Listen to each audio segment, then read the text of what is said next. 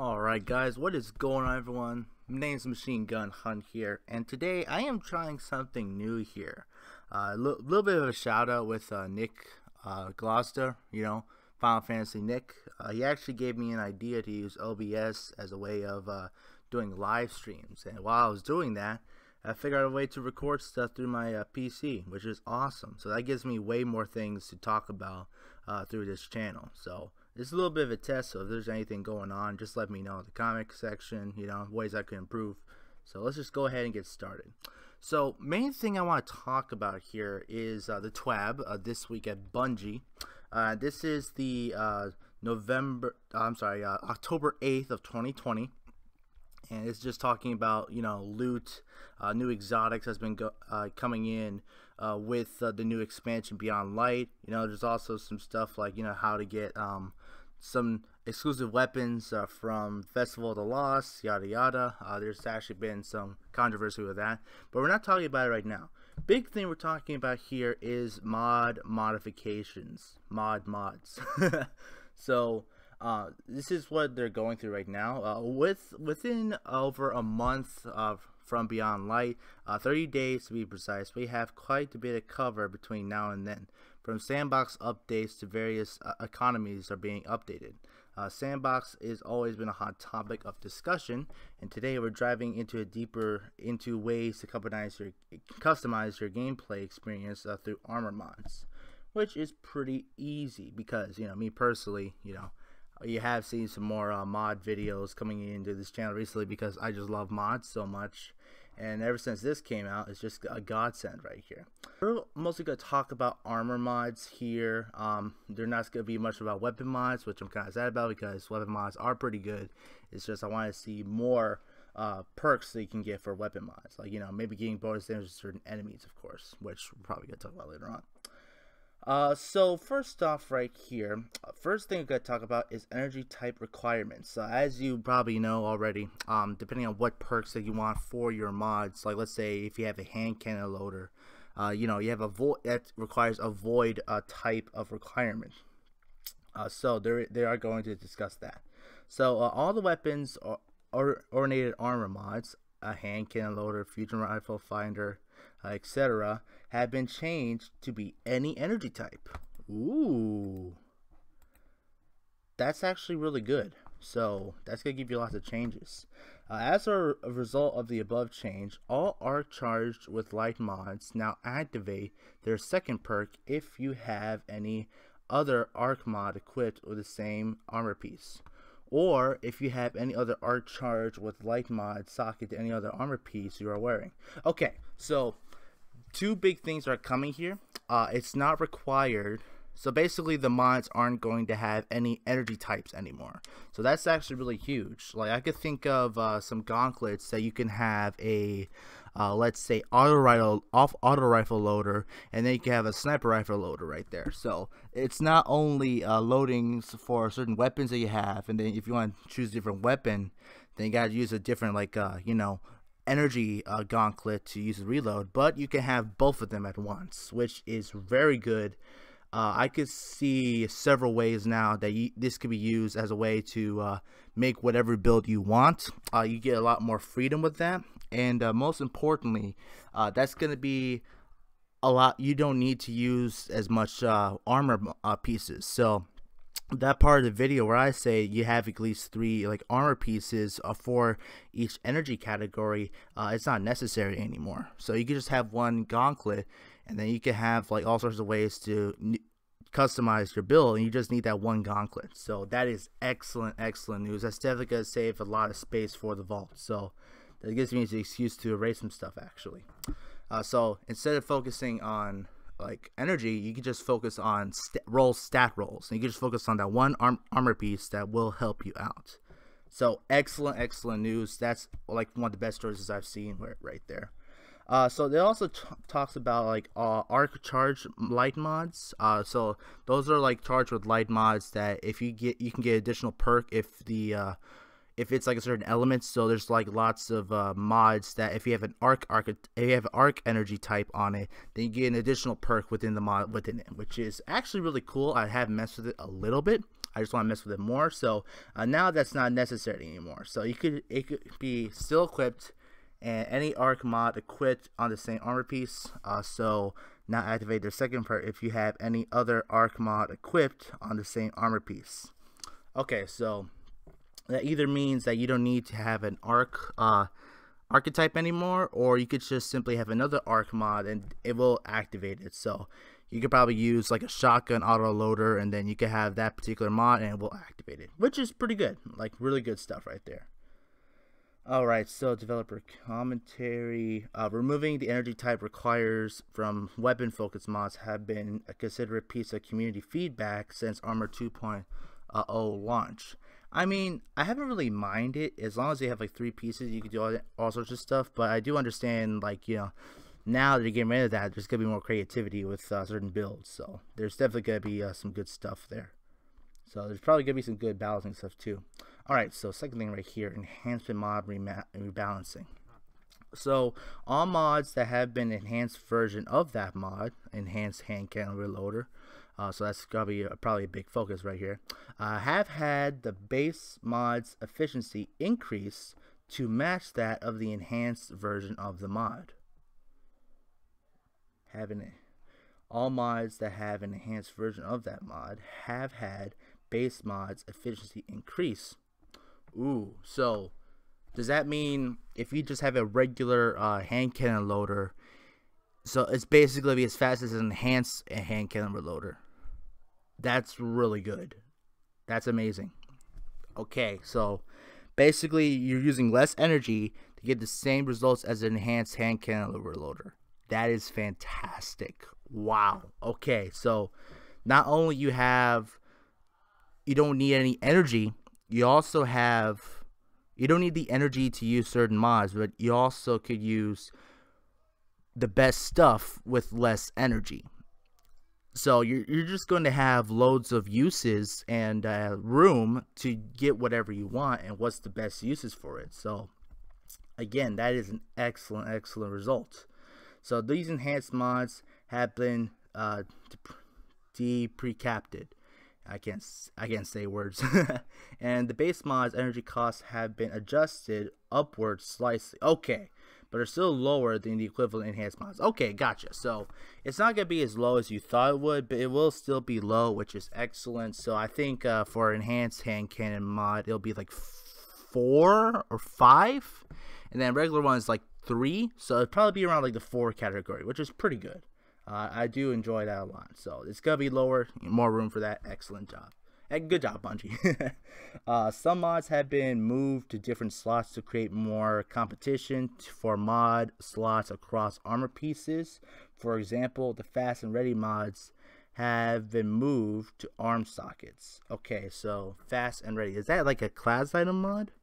Because the thing about armor mods is with especially with gauntlets, its main focus is reload speed and melee and grenade, like, you know, bells and whistles. Like a perfect example is fastball. It makes you throw your grenade farther. That's on the gauntlet right there. So fast and ready is going to be moved to arm sockets. So there might be some other possibilities. There might be some other mods maybe in the class item category that might go to arms, and then maybe there's some arm slots that goes down to class item as well. I think that's gonna be the most changes there, because the arm slot and the class item do have similar abilities in that point of view. So who knows? Maybe there might be some good abilities for that. Alright, so developer commentary. We consistently see feedback that players often don't start feeling the impact mods until they have the enhanced mods. I can attest to that. Unless you have like 2 pieces of the mod, like, it's not really worth it. So either have an enhanced mod or 2 sockets and it's worth it. So to resolve both issues, we decided to raise the floor on the effectiveness of all mods to the point where players are more likely to feel the impact to deprecate the 2 tiers of mods. We should be having 2 different mods in the same category, so the hand cannon loader and shotgun loader socketed at the same time, more appealing than it was previously.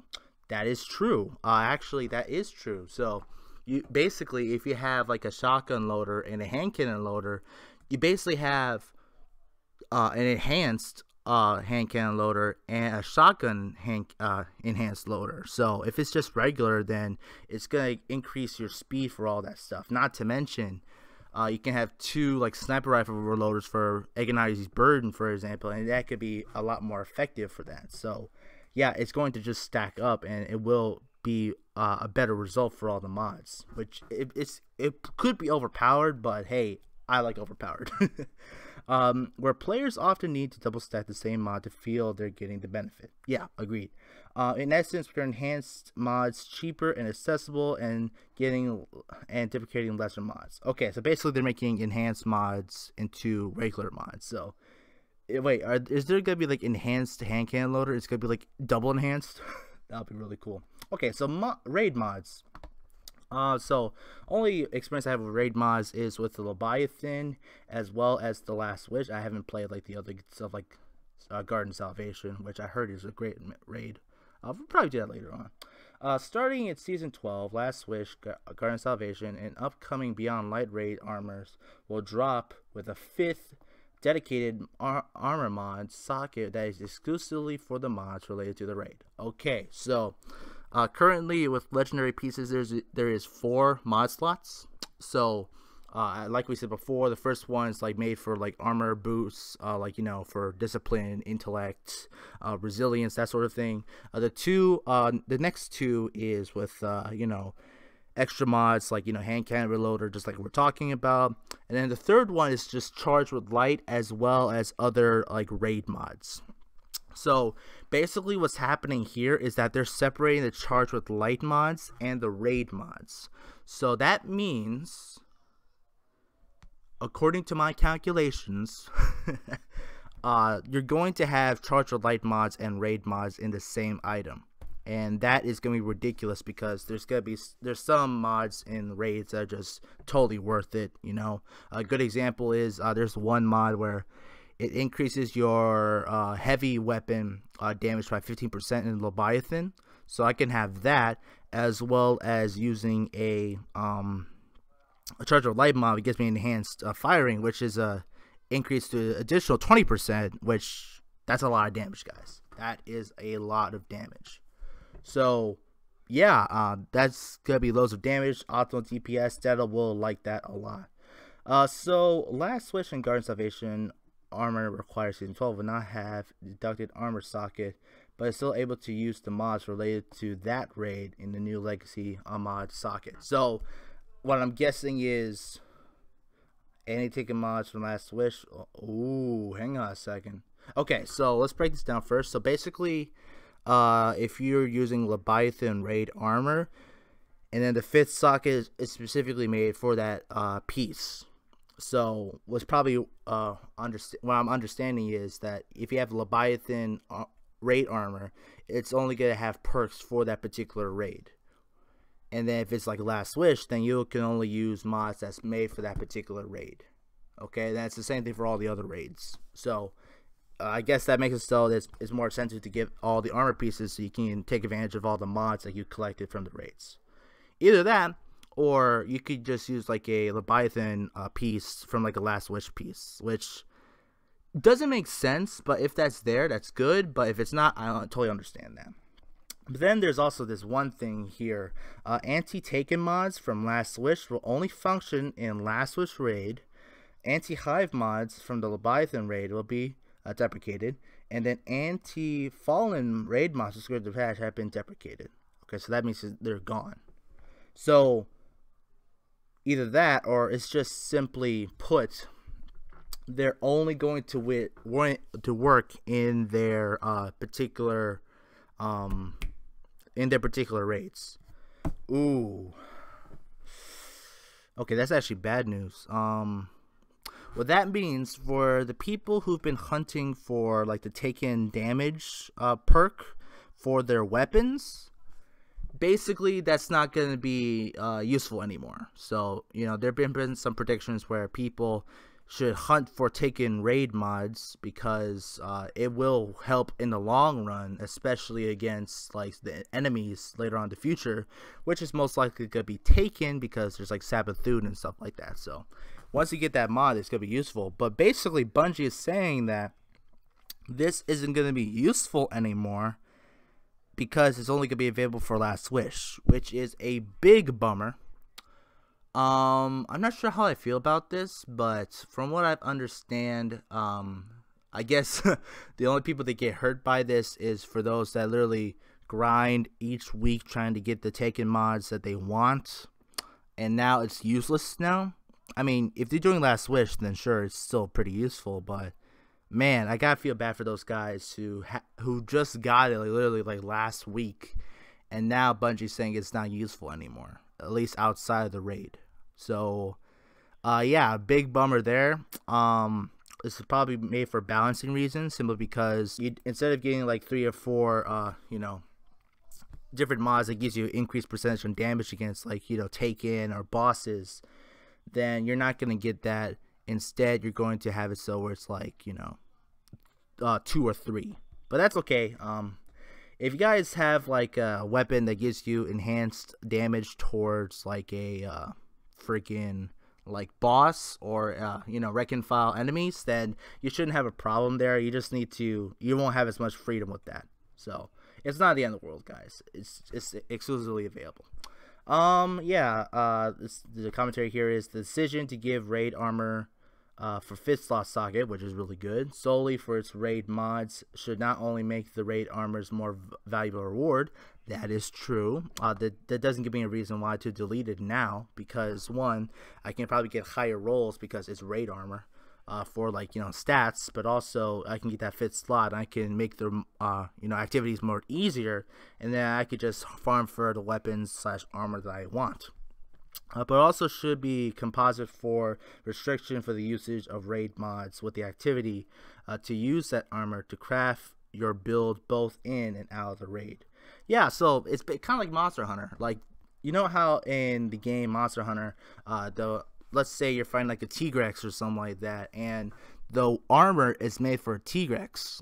So when you're hunting the monster now, it's going to be a lot easier. It's going to be like that for the raid. So once you get all the armor mods and like the raid armor, then it's going to be a lot easier to do those activities, which probably gives you the rewards that you actually want, and then you can mix and match your sets for particular uses that you want for your playthrough, which is really good.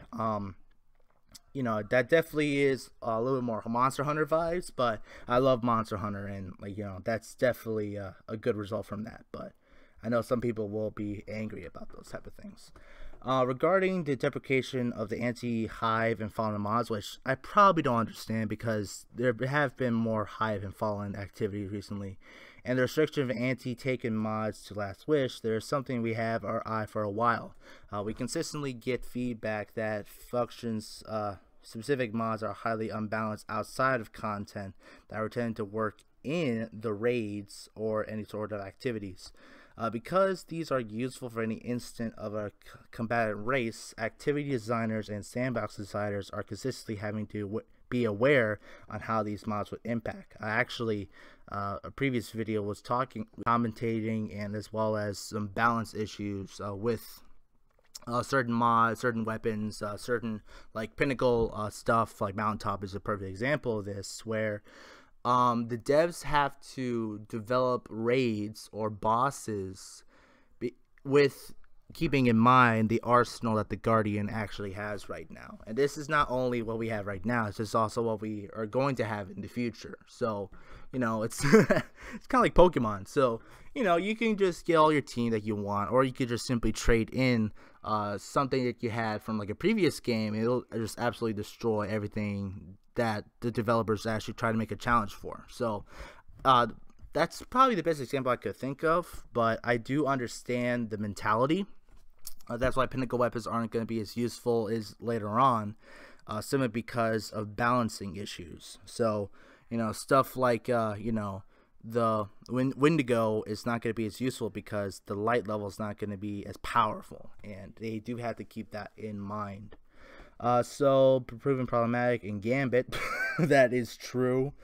The Taken mod is totally overpowered because, like, let's say you're playing a sentry role, and you can just have your Taken damage mod for your weapons. Then it's just makes it so that blockers are essentially like butter. You can just get rid of them no problem. And yeah, I'm glad they actually got rid of that, which is going to balance Gambit a whole bunch more. And reduce the challenge of dungeons. That is also true. With the raids that provide the source, I actually just finished the Prophecy dungeon. It was really fun, very difficult. I could definitely see it's a lot easier if you had that, Taken damage mod right there. With the raids providing sources with these mods, giving to DVC provides, we have the opportunity to remove these mods from long-reaching consequences, which is great. I can definitely see the improvements there, and more balancing. I think it's probably necessary, especially with Gambit, which is designed to balance with its anti-Taken in its mind, will remain be part of the game and continue to reward players with its mods, which I'm glad that they will have that. That was the purpose of it.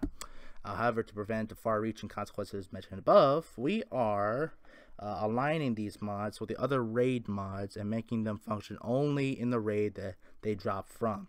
It's a positive response from more mechanic-focused mods. The Surge's Garden Salvation future raids will have mods more like these. Okay, so it's gonna be like that for the rest of basically Destiny existence. So the next raid for Beyond Light, they're going to have mods specifically for that particular raid. Okay, understandable. Combat mods. All armor, release them Beyond Light and 12. All Last Wish Garden Salvation armor acquired starting from Season 12. All armor and pieces already, including those possessed by players, will have a combat style mod socket.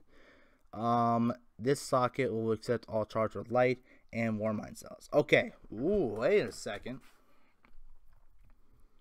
So they're giving exotic armor an extra slot as well. So it's not only the raid armor pieces, it's also going to be exotic armor pieces as well. So I could put enhanced and high energy fire on like my Nizrak Sin, for example.